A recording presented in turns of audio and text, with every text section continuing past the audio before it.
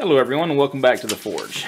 Now today we're going to be starting work on a new Bowie project, and we're going to be starting out with this right here. If you follow me on Instagram at mmforge, this is the piece of Damascus we've been working on over the past couple of days. It is a 60 layer clad piece of 1084 in the core, so we should have a nice Damascus pattern on either side with a nice black edge whenever we etch it. But I'm going to go for this smaller style Bowie here. So let's get the forge lit up and get the press fired up and get to working on this back section.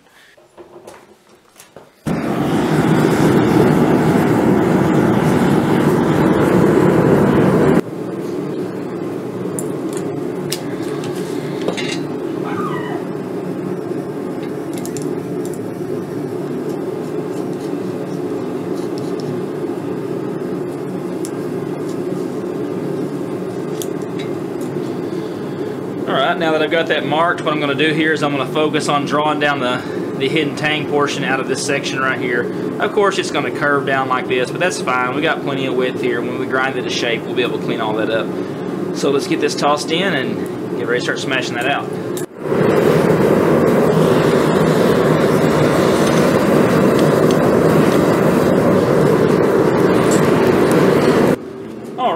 Waiting for our steel to get up to temperature. I got a pretty cool package in yesterday. It's here in this box. What it is a replacement for the respirator that I've been wearing for the past couple of years, which is a full face, basically gas mask is what it is.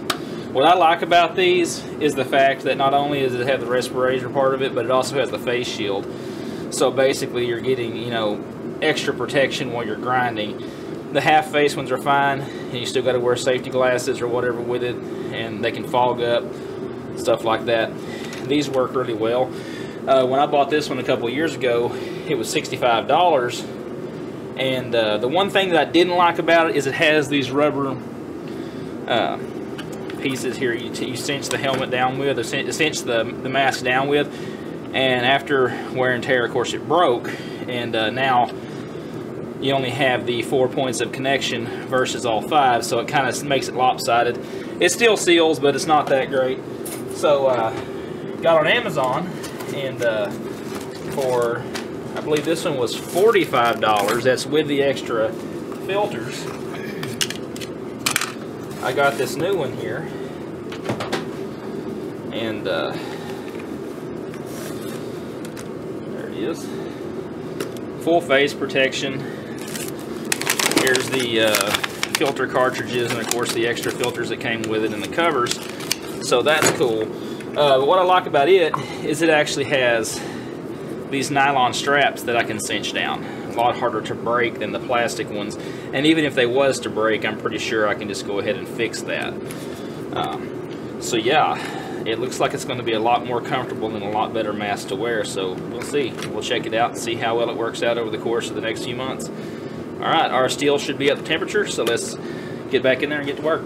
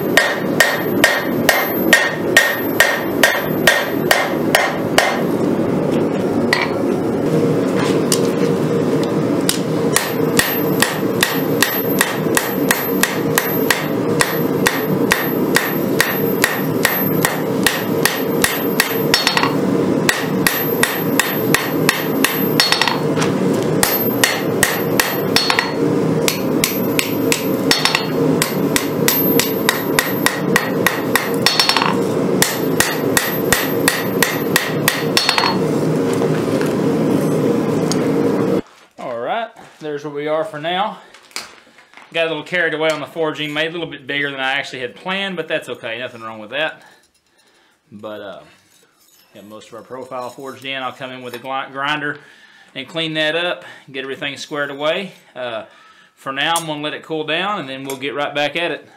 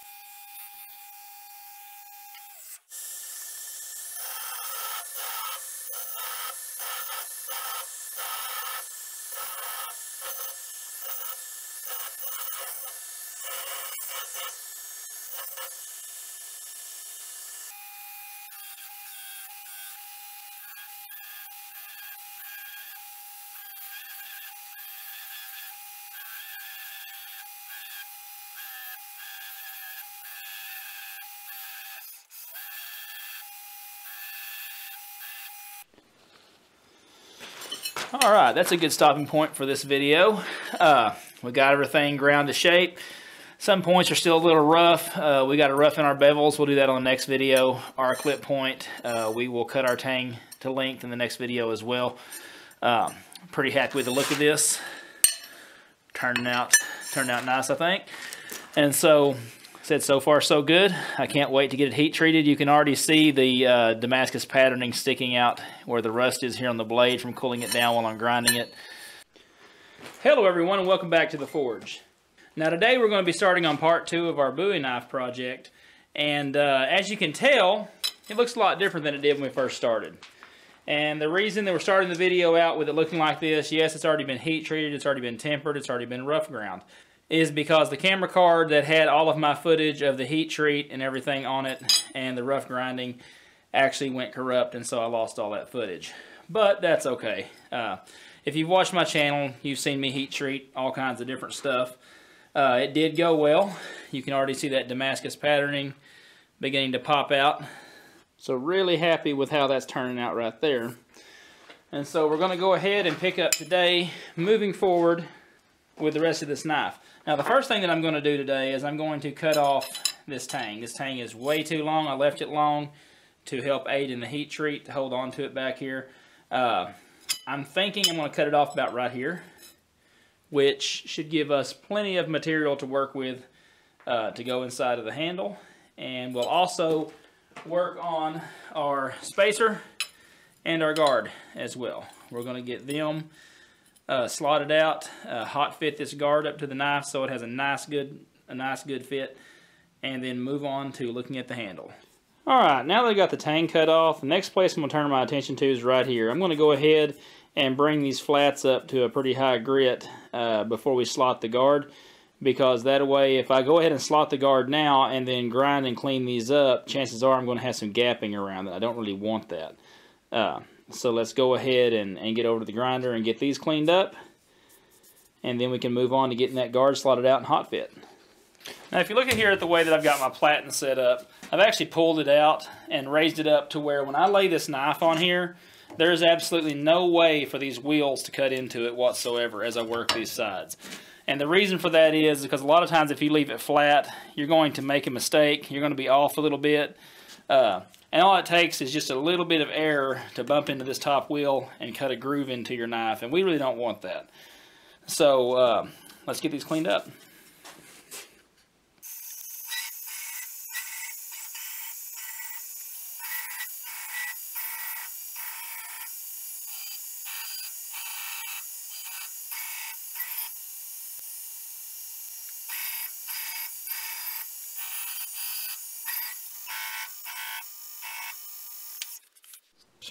Alright, with those cleaned up for the most part, I'm going to come in here and grind our taper into this tang, get it ready to get the guard slotted and hot fit on.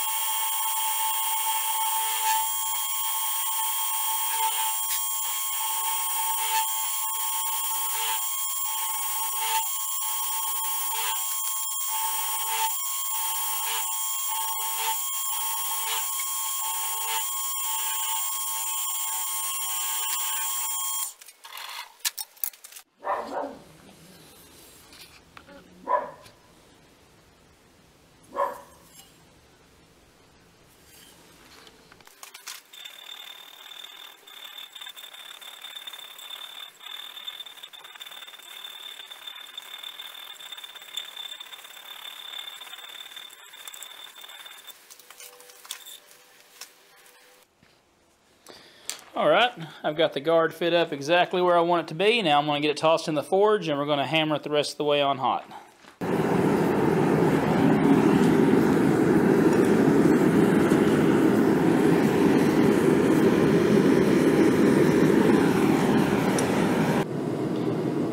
Alright, what I'm going to be using to hammer this guard on there is just a piece of black pipe, black steel pipe. And I've just hammered the end here, kind of ovalized the end. And so we'll drop the metal on there, we'll put this around, hit it on this end, and should be able to drive it right on there.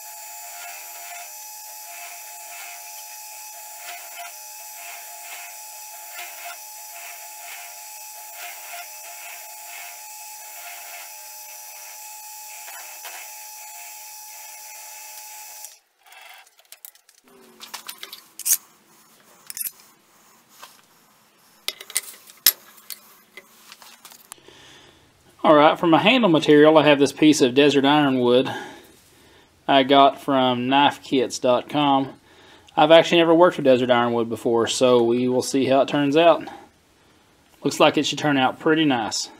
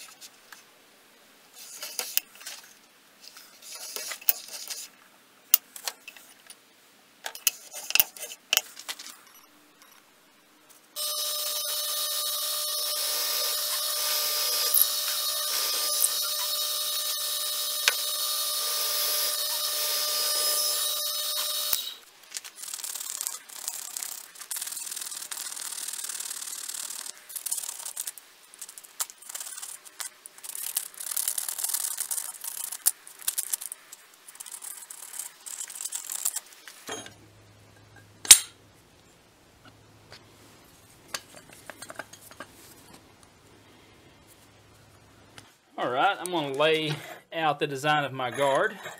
I got this little paper template here I'm going to use. And this is just to roughly figure it out. I'll sketch this out, but as I grind it, if I want to leave it wider or whatever in certain points, I can. But this will just give us a...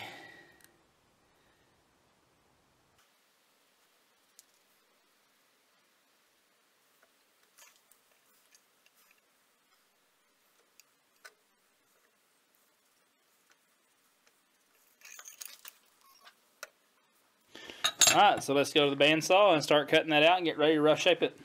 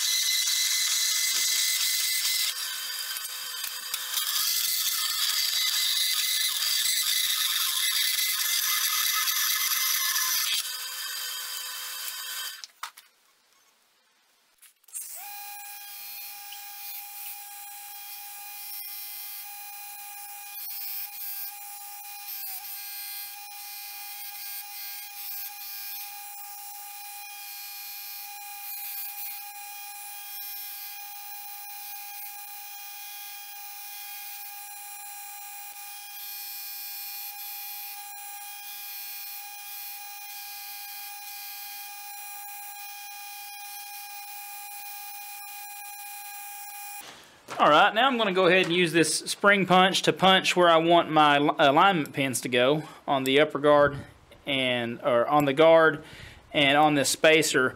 Now on the guard we're just going to drill a little bit down into it, enough for the pins to seat into it well. But on this one we're going to drill all the way through. So not only will the pins from the guard line up with this, but this can also be pinned directly into the wood, holding all three pieces together.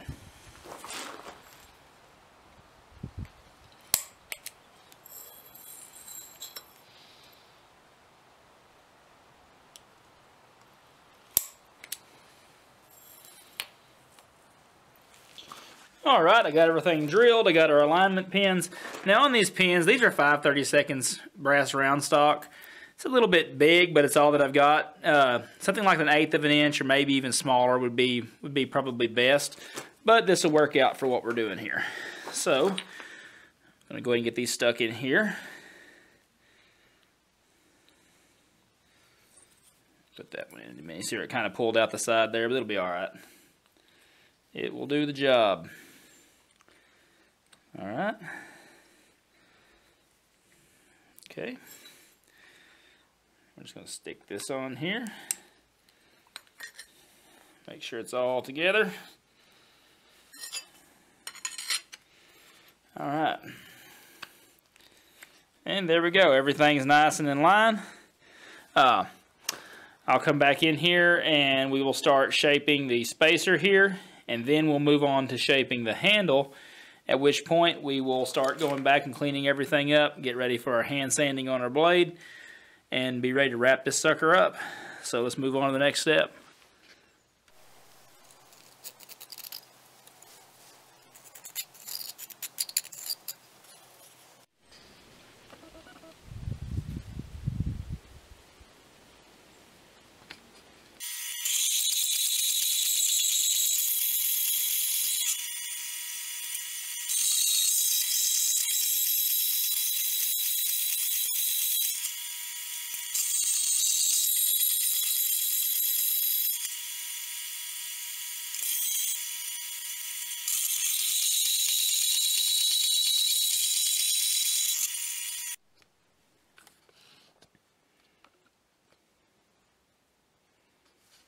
Alright, everything's put together. Our pins are holding everything together nicely. It's time to move on to cleaning up all the individual parts and get ready to finish this up. So let's get after it.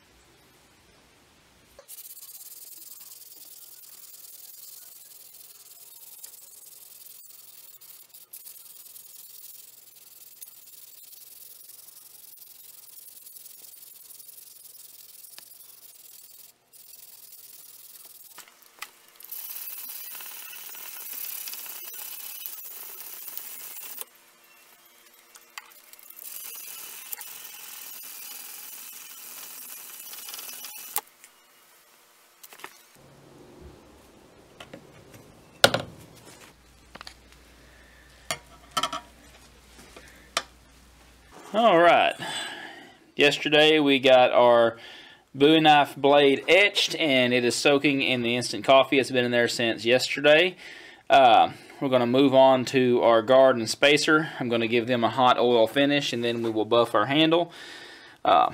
So let's go ahead and get this disassembled here. Let's get it taken in there to the forge, warmed up to, we're going to try to get up to about 500 degrees with it before we dip it in the oil. And that should give us a really nice black finish on these parts. So kind of like what I did with the Greek Copus build in one of the earlier videos here on the channel. So let's go ahead and get it tossed in there and get to moving on.